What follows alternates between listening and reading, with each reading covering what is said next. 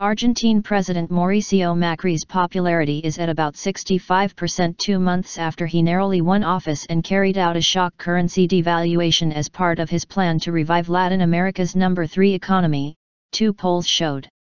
Macri, a conservative, had a popularity rating of 64% in one poll by the Poliarquia consultancy published on Friday and 67% in the latest survey from pollster Isonomia.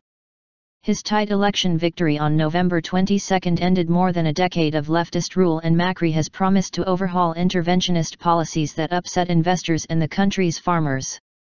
His first major step after taking office on December 10 was to float Argentina's peso currency.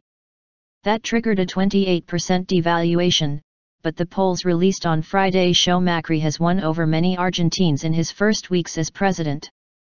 He could face pressure from opposition lawmakers in March when Congress returns from the Southern Hemisphere summer holidays and as wage talks begin with powerful public workers' unions.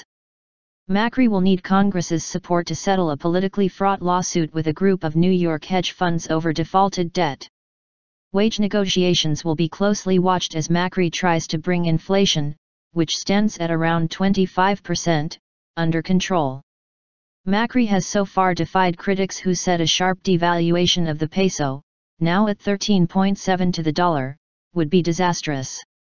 His government says the economy will grow between 0.5 and 1% this year, before accelerating to around 4.5% annually between 2017 and 2019.